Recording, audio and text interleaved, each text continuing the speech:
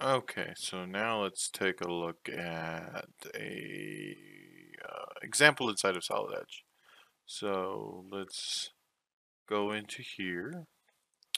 Here I have a same dump truck, and here I've got a cab part, and it's been obsoleted. This one's been released, and if I take a look at the entire structure, you can see it's gone through an A, B, C release, and that's where it is right now. It's kind of gone through a couple of different changes throughout its little cycle here as we've been revising it all. And this is the current iteration of it.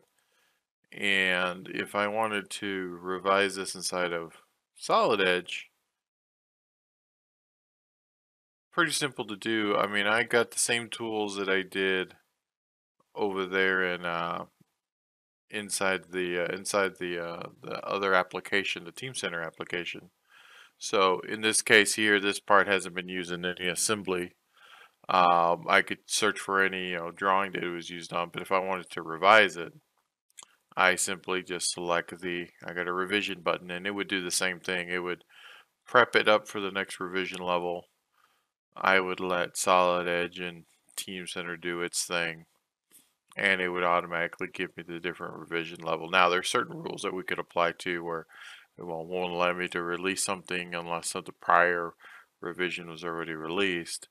But with a simple click, the management and everything is done for me inside of Teamcenter. So if we go and look, there's my new Rev B or new Rev D with my Rev C still intact.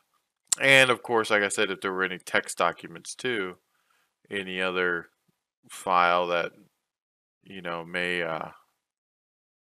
may be associated with it, it automatically gets transferred over. So you're not only just dealing with the Solid Edge part, but with the actual, say, a non-CAD dataset maybe attached to this. So revising things inside of the CAD program is pretty seamless. And again, it categorizes and sorts everything for you, so I don't have to make a new file folder, make sure that I put the right suffix on it.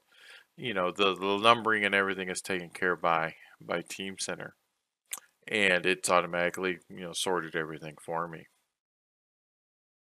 Okay, and with that, the same can apply for non-CAD data sets. So for say document types or documents, here we have a say an issue report that has been released, and say we need to make some changes to this.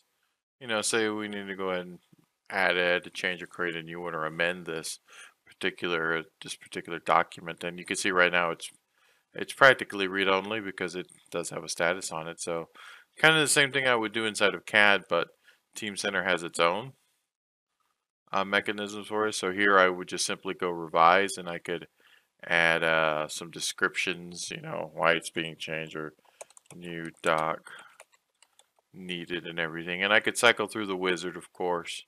And here it's going to tell me it's going to make my deep copy rules. And I would just tell Teamcenter, yeah, okay, go ahead and follow those rules. Give me a new rev level. And Teamcenter takes care of the rest. There we go. And Teamcenter goes ahead and builds the new one out for me. And again, I could begin using this one too. So again, my item that contains 2 revisions. So I got an A and a B, and my B revision down here, I would go ahead and start opening this one up. I could go in there and make changes to it. Whether it be over here inside of the embedded viewer, because it automatically checks it out, but I could also double click it. So this particular case, if we wanted to go ahead and make a change, we could also keep a revision track down here for us as well, if needed. We could call this rev, but nevertheless, it's, you could make changes to the brand new document while Teamcenter tracks all those and maintains all that data for you. So multiple different ways. It's a lot easier especially when using a managed environment. It makes keeping track of all these documents and especially revisions because there's no manual process. I mean, I don't have to keep track of the A, B's, and C's like I said earlier.